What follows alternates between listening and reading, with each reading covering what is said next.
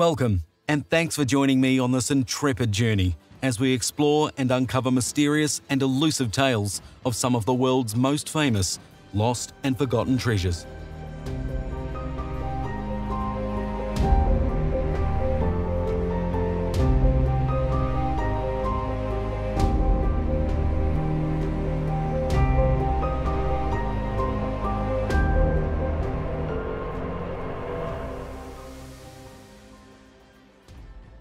There's something about treasure and the act of seeking it that has intrigued humanity since time began.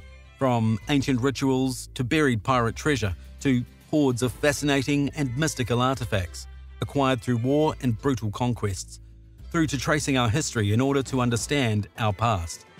I have long been fascinated by treasure and the journeys in which humanity has long embarked on in order to acquire it.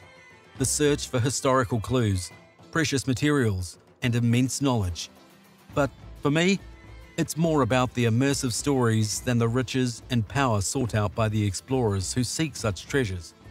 Because for the majority, it's only the stories, myths, and legends that in the end remain, while the rest is lost to history. And in some way, it's fascinating in itself, as it opens the doors for further stories to be retold. So you see, the real treasures are the stories themselves. In this episode, we'll be exploring and uncovering an opulent and mysterious tale, one that has been the subject of much investigation, theory, and rumour throughout time as to the truth behind this ornate treasure. And, as we all know, with treasure, it isn't always size that matters, especially in this unordinary case. And with that said, let's embark on this cryptic and elusive story together. The Jewels of the Order of St. Patrick, also commonly referred to as the Irish Crown Jewels or the State Jewels of Ireland. In 1783, King George III, who was the King of Great Britain and Ireland at the time, reigning from 25th of October 1760 until his death in 1820, who by request of the then Lord Lieutenant of Ireland created the Order of St. Patrick. And while it wasn't in order to consume large amounts of stout and revel in celebration, as one might assume, it was almost certainly the subject of those whom likely did so regularly within its ranks. The illustrious Order of St. Patrick is a British order of chivalry, of which was created to spawn knights. And the Knights of the Order of St. Patrick, by all accounts, was a very exclusive club. The statutes of which the order restricted its membership to only men who were appointed as both knights and gentlemen. In essence, those who were noted as having 3 generations of noblesse, which plainly means those with ancestors bearing coats of arms on both their mother's and father's heritage lines. And to shield membership even further to the order, the honour could only fall to Irish peers and British princes. A closely guarded order, to say the least. Despite the origins of the Order of St. Patrick, it only lasted until 1922, while most of Ireland had independence as an Irish Free State, a dominion which was known as the British Commonwealth of Nations. And while the order does still exist to this day, it has not produced knights within its ranks since 1936, with the order's last surviving knight, Prince Henry, Duke of Gloucester, who passed away in 1974, essentially closing the lid on the secrets within. Now that we've had a tipple, let's take a plunge into the sands of the hourglass and rewind to a point in time that marks some significance to the order and those within its ranks, where, at the investiture of new knights as members to the order, as well as other formal ceremonial events, both the Sovereign and Grand Master of the Order of St. Patrick were each adorned with the most ornate regalia, or insignia depending on your preference. 2 pieces of jewellery that by all accounts were mesmerising on the eye, a densely jewelled star and badge regalia, which in total both accounted for a staggering 394 precious stones.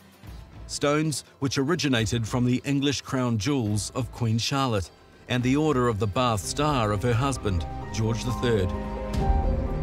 First, the heavily embellished diamond star of the Grand Master, Imagine a shape similar to an old, yet very ornate British police badge, is the simplest way to describe it, composed of brilliance, Brazilian stones of the purest water, precisely 4 5/8 by 4 1/4 inches, consisting of 8 points with 4 greater and 4 lesser, which enclosed from the centre a cross of rubies and a trefoil of emeralds, encasing a sky blue circle of enamel, with the words inscribed on the back in rose diamonds, the Latin motto, Quis separabit, translating to Who will separate us, with a more modern translation of which reads, Who shall separate us from the love of Christ? An inscription, as you might expect of a historical piece such as this, the piece holding a historical value of £14,000, equivalent to 1,333 horses at the time, with a modern-day value of approximately £1.6 million. The second piece, the embellished diamond badge of the Grand Master, as I describe it with the likeness of a shape to that of a mid-century oval locket, brilliantly set in pure silver, with a trefoil of emeralds on a ruby cross, also encasing a sky blue circle of enamel, also with the words inscribed in rose diamonds, the Latin motto, Quis separabit, surrounded by a wreath of trefoils in emeralds, the whole of which is enclosed by a circle of large single Brazilian stones, above a crowned harp and loop of diamonds, also of Brazilian stones, totaling a size of 3 3/8 by 2 5/8 inches, holding a historical value of £16,000, equivalent to 1,523 horses, a modern-day value of approximately £1.8 million. Certainly, both price tags fitting of royalty. During 1831, the original ordinance of 1783, which were slightly more opulent, were replaced as part of the order's restructuring. The dazzling invigorated jewels assembled by Rundle and Bridge, a London jewellers founded in 1787 by Philip Rundle and John Bridge. On March 15 of 1831, the newly handcrafted jewel replacements were dispatched from London to their forwarding destination in Dublin, travelling with the 18th Earl of Errol, were delicately placed within a mahogany box, along with a document declaring a description of the jewels of the Order of St. Patrick, made by command of His Majesty the King, William IV, for the use of the Lord Lieutenant of Ireland, and which are crown jewels. Now, when the regalia were not in use or being maintained, their care fell to the Ulster King of Arms and kept in a tightly secured bank vault, when in 1903 the Ulster King of Arms office, currently situated in the Dublin Castle complex, moved from Birmingham Tower to the Bedford, or Clock Tower. The jewels, now having been transferred to a more secure safe, was to be safely stored in a recently constructed strong room at the new site. However, the new safe was all but too big to pass through the entrance to the new strong room, and as such, Sir Arthur Edward Vickers, a genealogical and heraldic expert, the current Ulster King of Arms, made the decision in the meantime to instead relocate the safe to his personal library while a solution was conceived. At this point, there was several latch keys to the library's location that were kept in the possession of Vickers and his staff, while the 2 keys to the safe, where the regalia was securely stored, were tightly guarded on Vickers' person, safe and sound, one might assume. However, Vickers was known to enjoy a tipple or two while on night duty, and it is said that Vickers once awoke from a binge session to discover the St. Patrick Order's jewels firmly adorned around his neck. Beyond that unthinkable appearance, the regalia made one final appearance by the Lord Lieutenant, the 7th Earl of Aberdeen, on St. Patrick's Day of 1907, after the event of which the jewels are said to have been placed back into the security of the safe on the 11th of June, where, once again, not long after, Vickers had another attempt at displaying the jewels by showing them off to an undocumented visitor to his office. Vickers clearly obsessed with the regalia's allure.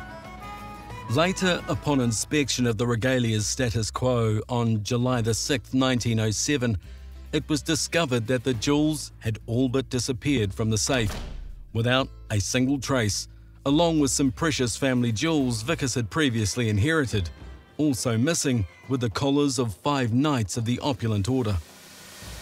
Now, following a police report, an investigation was established by the Dublin Metropolitan Police, who began their search to recover the jewels, issuing out posters declaring the suspected theft and, as mentioned earlier, included the detailed description of the opulent regalia jewels.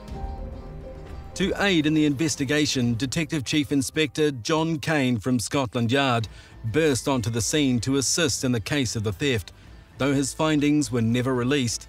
However, within his unofficial findings, it is said that Kane is reportedly to have named the suspect, despite his findings being suppressed by the Royal Irish Constabulary. As for Vickers, he was found to not have taken proper care of the precious and valuable regalia jewels as the official custodian of the regalia, and as a result, both Vickers and his staff were all resigned from their positions, despite Vickers pleading his innocence. As to the whereabouts of the treasure of the regalia jewels of the Order of St. Patrick, the elusive case went stone cold.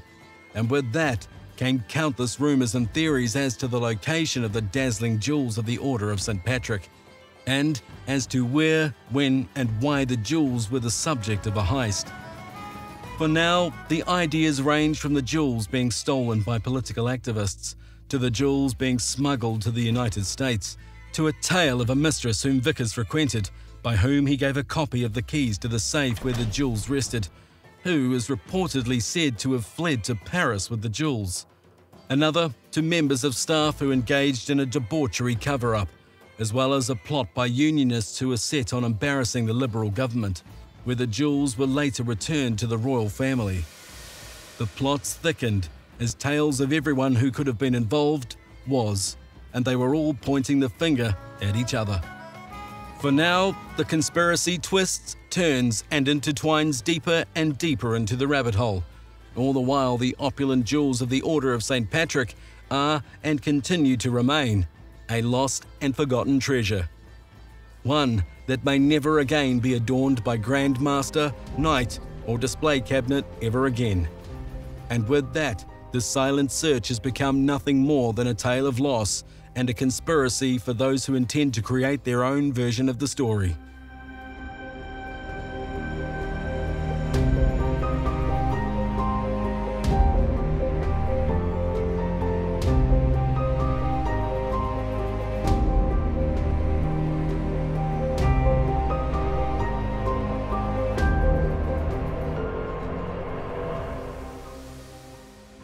Well, this has been a puzzling and elusive story of the lost and forgotten jewels of the Order of St. Patrick. Throughout this strange and evasive journey, we are undoubtedly again presented with more unexplainable questions than obvious answers.